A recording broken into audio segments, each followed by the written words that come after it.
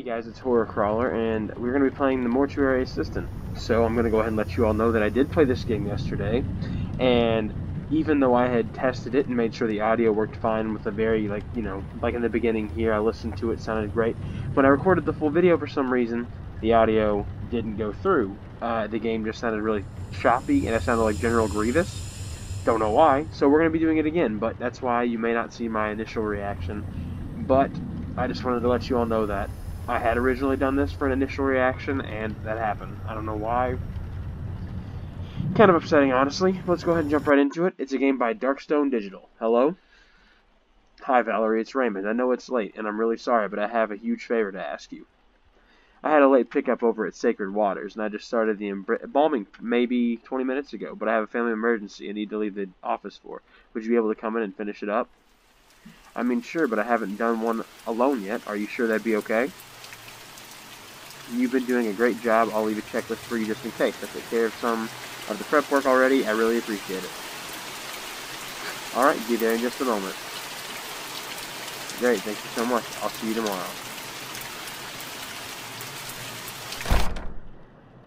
And we're in. So, we're doing the Mortuary Assistant, a Mortician. I'm sure you all know, but if you don't know, the Mortician is the one that takes the bodies and embalms them and gets them ready for the families to see them. So, like, for instance, say somebody passes away, the Mortician will go in and take the organs out, especially if they're an organ donor, and make sure that they go to the right place, and then they'll also go ahead and get makeup on them and whatnot to make them more presentable for the funeral itself. So, already checked the vitals, bathed the body, and set the face. You know what you're doing by now, just in case. Here's the list. Wear a coat and gloves. Right. I wear XL gloves. And we're going to put this coat on. Beautiful. Didn't bring the tools out yet, so bring tubing, syringes, scalpel, and trokers to the side table. It's kind of weird that he wrote, I didn't bring the tools out yet. Like, did he type this up before he left? It's like, buddy, instead of, typing this stuff out, couldn't you have maybe done your, couldn't you maybe done the body in the embalming already? Or, it's whatever. It's cool. No big deal. Okay. And that's a scalpel. Yep, any second. There we go. And what else do we need? Syringes. Syringes are right here. And then tubing. Hello. And, yep, polyvinyl chloride tubing. There. Perfect. Slit my throat. I remember seeing that, and I think I said something along the lines of, well, that's not very nice. Oh, now it's gone. Okay. And we need to get the embalming mixture in the machine. And we need some glutaraldehyde. Okay, ethanol. Beautiful. And then we just need this over here. And like I said, the reason I'm probably moving through it so fast is because I played the game, and my audio was all messed up. So that's why I know exactly what I'm doing. And I'm very sorry, because trust me, I was just as frustrated as it might seem. Create an incision in the carotid artery in the jugular vein. Yep, got it. And I know that we can't, for some reason you can't pick the scalpel up, but you can just click on her neck. The shield is ended. That which will not bend must break. The broken will become my vessel. I am here. Those who do not know me will know me when they hear the knock. The shield is ended. That which will not bend must break. The broken will become my vessel. I am here. Right. Those who do not know me will know If you grab that scalpel right there and give her a quick little right in the neck, she'll stop talking. Do you know me? No, I don't know you. I know. Do you know me? It wasn't that funny. Oh. Okay.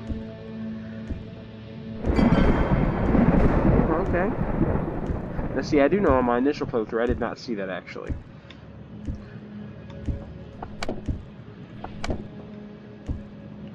Okay. Okay. Did it put back? Why? Why would you put that back? Did she not just get up? So look. Grab the scalpel and walk out there. Quick little down for the count. You get out of here, right?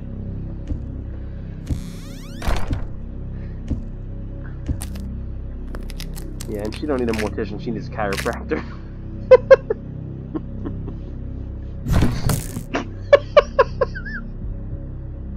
That gets me every time, man.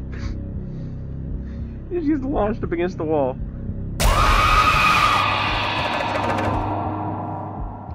And so that was the Mortuary Assistant. It's a prototype.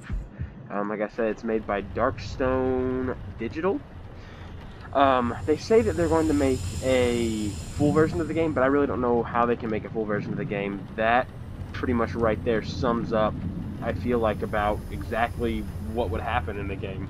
I honestly don't think that, like, you know, as soon as you go to touch the body, like, the slit your throat thing was kind of like, what? I didn't quite get that, because unless she, I mean, I'm assuming she must be some kind of demonic entity or something, because she was floating.